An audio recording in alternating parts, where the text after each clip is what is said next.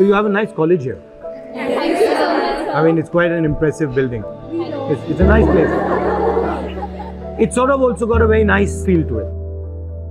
I have a question. So, you know, I walked from Kanyakumari to Kashmir, and I met like thousands and thousands of young people. And I would ask them, what do you want to do after you graduate? And then they would say, well, yes, we want to do it. And then when I press a bit more, they'd say, no, actually our parents want us to do it. Yes.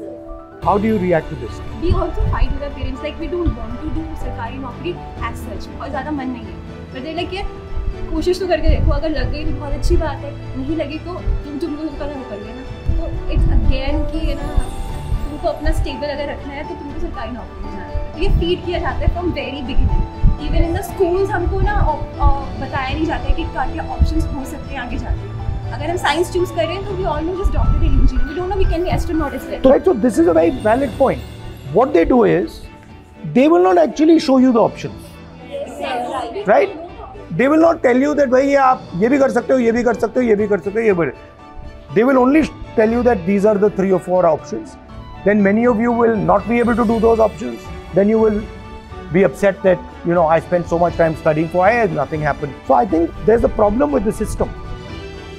The picture in our college is a bit different. नहीं आपका तो special है, वो अलग बात है. मैं आपकी बात नहीं कर रहा हूँ, मैं जनरल मतलब सिस्टम की बात कर रहा हूँ. अच्छा, आप क्या करना चाहती हो? Sir, I run a dance studio. आज से 10 साल बाद आप क्या करोगी? Sir, मैं यही करूँगी. Interesting thing.